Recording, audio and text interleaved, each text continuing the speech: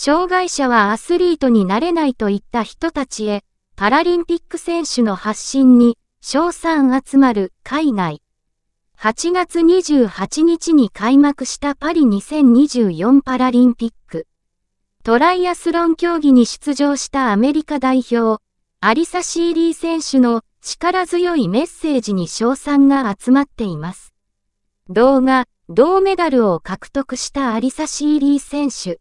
話題を呼んでいるのは、パラリンピックの公式 SNS が投稿したシーリー選手のインタビュー映像です。シーリー選手は、2016年のリオ大会、2020年の東京大会で金メダルを獲得しています。競技中、誰のことを頭に思い浮かべていますか？と問われたシーリー選手は、こう回答しました。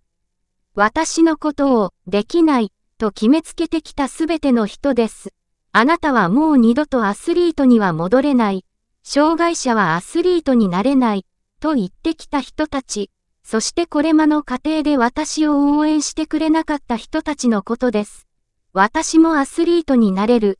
世界で一番のアスリートになれるということを全世界に証明するために、私は今ここにいます。コメント欄には、素晴らしい答えだ、ポジティブな考えですね。これからもその気持ちを持ち続けて、あなたのことを誇りに思います。私の子供だけでなく、世界中の多くの人のロールモデルです。